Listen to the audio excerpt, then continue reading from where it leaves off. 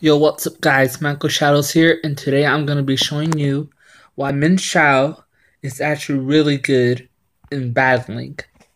So, first off, Mienshao has really great attack and speed. The only thing that's really bad about Mienshao is that it's really fragile, and that evolves at level 50. You can't see it right there, but it evolves at level 50.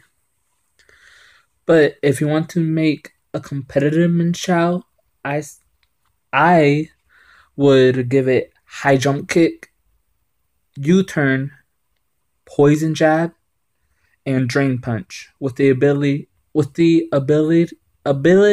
regenerator.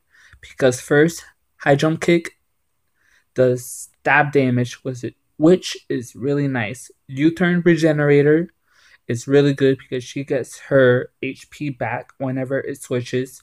Poison jab for coverage, and drain punch so that she can heal while battling. And an item I will give Mienshao is a life orb because then she will do way more damage than usual and it will really help in your team.